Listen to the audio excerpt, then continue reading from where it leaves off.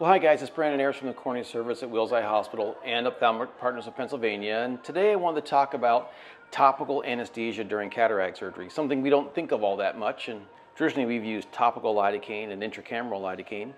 But recently we've been using Iheezo, which is 3% chloroprocaine gel. And they say it's about 75% less viscous than your typical lidocaine gels. It is FDA approved for use with anterior segment surgery, especially if your surgery takes 20 minutes or 25 minutes or less. So what I thought would be neat was to have you come with me and we'll go see a patient. We'll put the gel on, I'll show you how we use it. We'll even show the surgical video and see what we think about topical Iheezo. All right, I'll see you in a bit.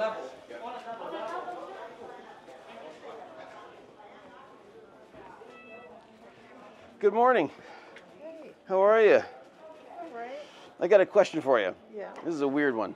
So we use a numbing drop called Iheezo, and I do a lot of like videos for surgery. People wanted to see how we use numbing drops. I was wondering if you'd be okay if I just record us putting some drops in your eyes, and it just seems silly. Nobody will know who you are. It's just I don't care. But something that I do kind of want to know is how this stuff feels. It numbs great. It'll keep you comfortable for the surgery. But I'm going to put it on. It's kind of like a gooey gel.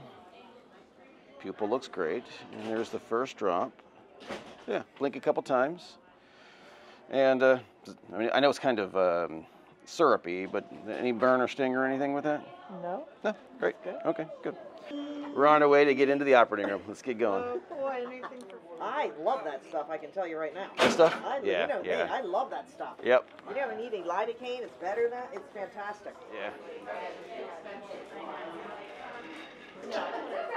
Cool thing is the Iheezo can be recapped, so we can take the cap off. Ready to go. All right, I'm going to give you that second drop. All right. There's number 2. Hey, we're recording, so we can't have it. I'm going to put the Iheezo back in its box.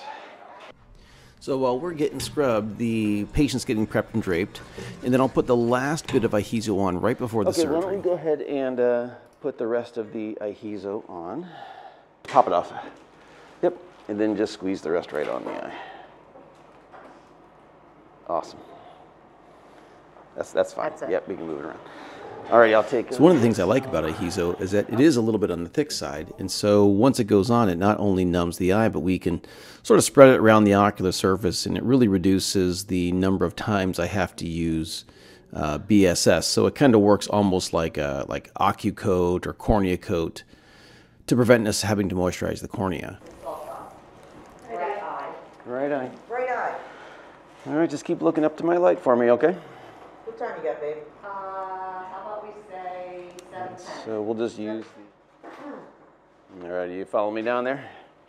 Your job is just to look at those lights, okay? Like the 3 lights? Yeah, there's 3 lights. You just kind of look in the middle. You shouldn't have any discomfort, and if you do, I want you to tell me. You'll see the lights moving around, though, and it's a little strange, but just kind of enjoy the ride. I'll take the keratin. Yeah. And for this case in particular, we made sure that we didn't use any proparacaine or anything in the pre-op area, just a drop of Iheezo. And I intentionally did not use any intracameral lidocaine. I just wanted to see how well the Iheezo worked topically with nothing else going in or on the eye. Okay, I'll take the Utrata. Now, in the FDA studies, patients rated their pain right before the first incision, which would have been my paracentesis, at the end of the capsulorhexis, at the end of phacoemulsification, and again just before IOL insertion. So I wanted to check with my patient as well to see how she was doing during the surgery. You'll hear some noises and you might feel a little water for a few minutes, okay? Yeah. Still doing okay down there? Yeah, it's interesting. Excellent. Yeah, it's weird, right? It's a wild ride sometimes. But everything's going just great.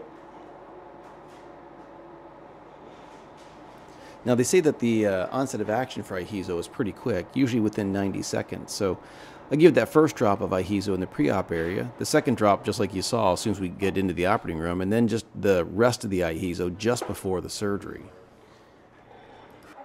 All right, we're just getting the last little bits of the cataract out, and then we'll get our implant in, okay? You're doing great so far. So here we are in cortical cleanup and just a few minutes from being ready to place the implant.